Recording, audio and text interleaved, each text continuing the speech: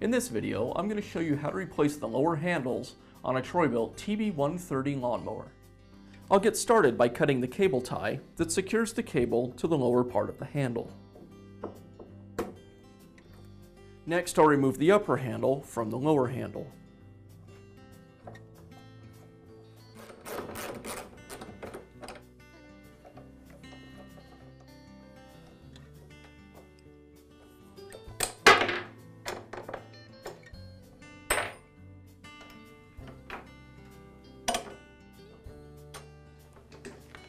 Now I can remove the knobs that secure the lower handles to the mower.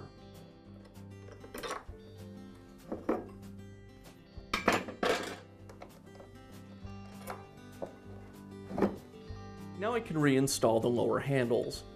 I want this piece at the top of the handle, which is bent, so that the flush portion is on the outside when I install it onto the mower.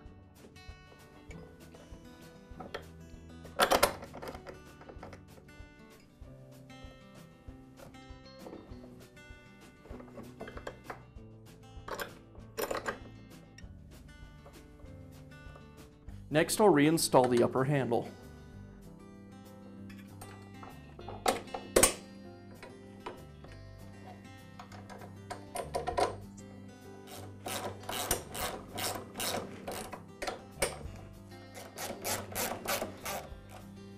And we'll finish up by reinstalling the cable to the lower handle with a new cable tie.